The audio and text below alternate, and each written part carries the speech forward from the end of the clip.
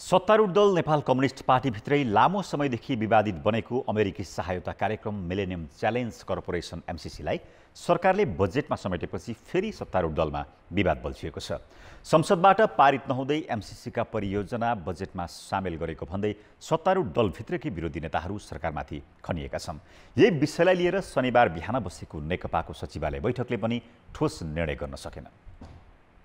अर्थमन्त्री युवराज खतिवड़ाले आगामी आर्थिक वर्षका लागि संसदमा बजेट वाचन गर्दा एमसीसी बारे उल्लेख गरेका थिएनन्।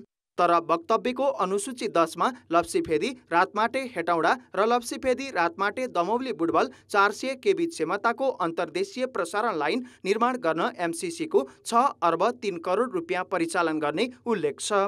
सत्तारूढ दल भित्रै विवादित भई संसदीय प्रक्रियामा अघि बढ्न नसकेकै अवस्थामा एमसीसी को रकम परिचालन हुने कार्यक्रम सहित बजेट संसदमा प्रस्तुत गरेपछि नेकपाका नेताहरूले आपत्ति जनाएका थिए।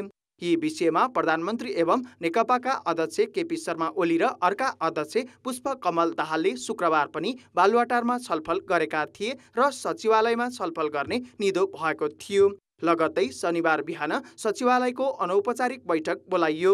बैठकमा नेकपाको एमसीसी अध्ययन कार्यदलका सदस्य भीम रावल, परराष्ट्र मन्त्री प्रदीप ग्यावाली र अर्थमन्त्री युवराज खतिवड़ा समेत आमन्त्रित थिए। एमसीसी संसदबाट पारित भए मात्र यस अन्तर्गतको योजना अघि बढाउने र एमसीसीबाट अहिलेसम्म भएका कामको समेत समीक्षा गर्ने समझदारी बनेको प्रवक्ता नारायण काजी श्रेष्ठले बताए। यस प्रकारको अनुमोदन नभइसकेको अवस्थामा एमसीए अन्तर्गतका कामहरू जति अनुमोदन भएपछि मात्रै गर्न सकिने काम छ त्यस कामलाई अनुमोदन भएपछि नै गर्ने र त्यस बाहेकका अरू कामहरू चाहिँ त्यससँग जोडिएका अरू कामहरू अनुमोदन नहुँदासम्म नगर्नुपर्ने कामहरू छन् भने त्यसलाई रोकिने पनि अहिले समझदारी भएको छ। यसअघि नै प्रधानमन्त्रीले एमसीसी पारित हुने आशय व्यक्त गर्दै संसदमा निर्णयार्थ पेश भएपछि जे निर्णय आउँछ सोही आधारमा सरकार अघि बढ्ने बताएका थिए।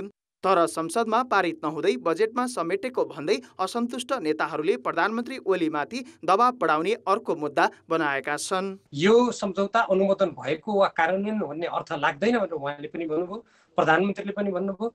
त्यसो भएपछि हामीले के कुरा उठायौँ भने त्यसो भए पार्टीमा तत्काल बैठक बसेर यसमा निर्णय हुनुपर्छ र एमसीसीसँग संयुक्त रूपमा जुन अहिले कार्ययोजनाहरू तल कार्यान्वयन भइरहेको छ र अर्थमन्त्रीले सम्झौता अनुमोदन नभई जसरी कार्यान्वयन सम्झौता गर्नुभएको छ यो गलत हो।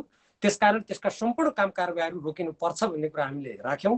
त्यसो त नेकपाकै अध्ययन कार्यदलले यथास्थितिमा एमसीसी पारित गर्न नहुने भन्दै 11वटा बुँदा सच्याउन सुझाव दिएको थियो। तर नेकपाले यस विषयमा अहिलेसम्म आधिकारिक निर्णय भने लिन सकेको छैन। आगामी सचिवालय बैठकले टुङ्गो लगाउने भनिए पनि यो मुद्दा तत्काल सल्टिने देखिँदैन। बरु यसअघि अध्यादेश ल्याउँदा जसरी ओली झण्डै अल्पमतमा परेका थिए त्यसै गरी दबाव बढाउने कसरत नेकपाभित्र भइरहेको छ। फेरि यो मुद्दामा शक्ति राष्ट्रहरूको चासो समेत जोडिएकाले पनि राजनीति अझै केही समय यसैमा जकडिने सङ्केत देखिँदैछन्। कान्तिपुर समाचारका लागि बाबुराम तिमिल सिन्हा, काठमाडौँ।